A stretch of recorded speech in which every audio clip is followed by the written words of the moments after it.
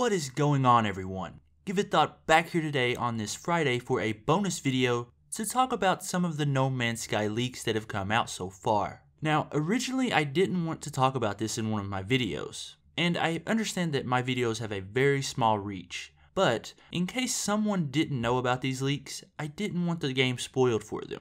I understand the urge to go check them out. Some people just wouldn't be able to help themselves, and it would ruin the game for them. But the more I thought about it, everyone has the right to check the game out early if they want to, so I thought I'd talk about it a bit. Okay, let's get into this. I guess it's been about a week ago now, a leaked copy was sold on eBay for $1,300. And I'm pretty hyped for No Man's Sky myself, but I couldn't imagine paying that much for it. But it was bought by a Redditor named Damien, and he subsequently went to Reddit and started posting videos about the game, spoiling it for hundreds if not thousands of people. Now keep in mind that I have not seen this footage, nor do I want to. But in Damien's analysis of the game, he noted several bugs and crashes throughout, and not just one or two here or there, but that they happen quite frequently. And the biggest thorn in my side about this whole thing was that he reached the center of the universe in 30 hours, or so he claimed. When I first saw that bit of information, my heart just dropped. I was expecting this vast 100+ hour journey to the center of the universe, where once you got there, it was like you had climbed Mount Everest or something. But according to him, again, it just took 30 hours. So in effect, the whole situation sounds pretty grim. Just the fact that the game crashed multiple times is enough for me to be kind of skeptical.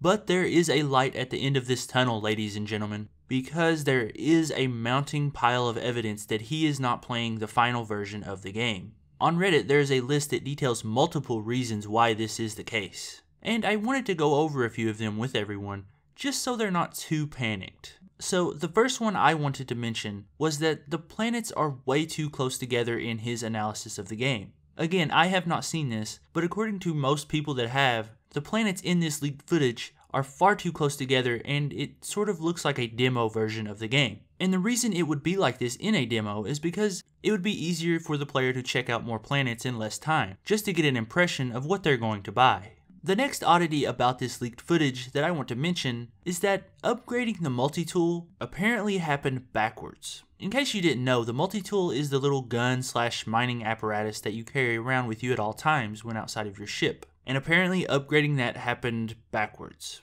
I don't exactly know what that entails, but it seems like a pretty big mishap to happen on the final version for the game. The third weird thing that happened in this footage is that all the fuel obtained by the player was free. Of course, this sounds great in theory, but how could the game function if all the fuel was free? Sean Murray has said in multiple interviews that fuel is required for everything from your gun to your suit and of course your ship. So if it was free, there would be a big part of the economy of the game that just didn't make sense.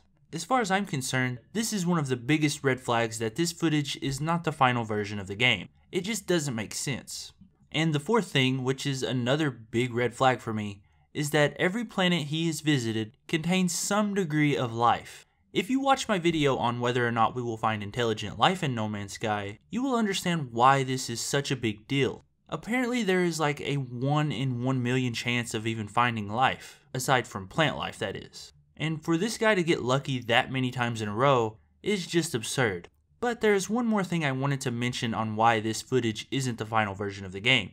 In almost every interview he has done, Sean Murray has said that it takes hundreds of hours to reach the center of the universe. And keep in mind that that is plural, hundreds. And for the guy to do it in 30 hours just seems impossible. Unless Sean Murray is flat out lying, there's no way this is true. Damien may have gotten a shorter build of the game where you can get to the center easier. That would make it a lot easier for people to sort of preview the game.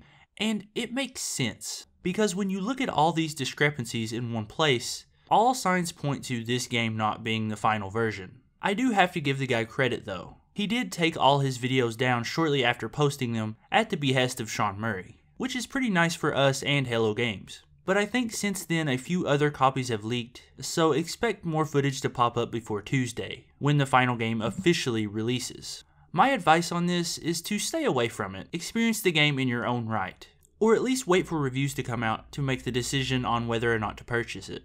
Just don't give the people that leak these games more publicity than they deserve. And I think that's where I'm going to end this video. If you enjoyed this video, please check out the video I did yesterday. In that one, I went over the trophy list for No Man's Sky that got released, and talked about some of the science fiction references the trophy names had in them. Also, don't forget to subscribe. It's been pretty nice seeing all these new subscribers lately, so to everyone that newly subscribed, thank you.